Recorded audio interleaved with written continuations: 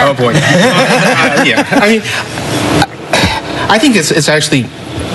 It's not just numbers, because we have a basic difference in outlook, and I think part of the problem is the Republicans are unable to actually make concrete proposals.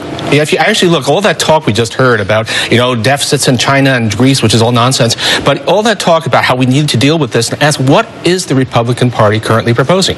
What have they actually put on the table? They put down some numbers, but what specifics? If you look at all of the things that they've concretely mentioned, all of their actual proposed spending cuts on, raising the Medicare age, cutting the price index for Social Security, it's about $300 billion.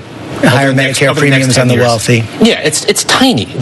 What they've actually put on the table is almost nothing. All the rest is just big talk.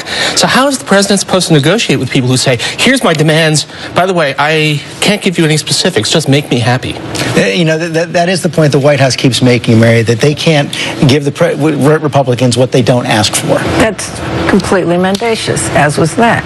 The Republicans have offered, in theory and in specificity, for instance, to raise revenues, capping various deductions, not eliminating them, capping them, which the CBO says would raise $1.7 trillion over 10 years. They've been very specific.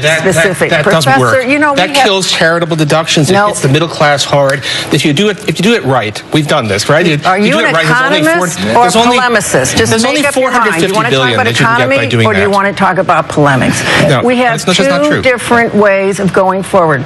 We will not have Medicare. We will not have Social Security. You have senior Democrat Dick Durbin saying Social Security is not costing us a penny.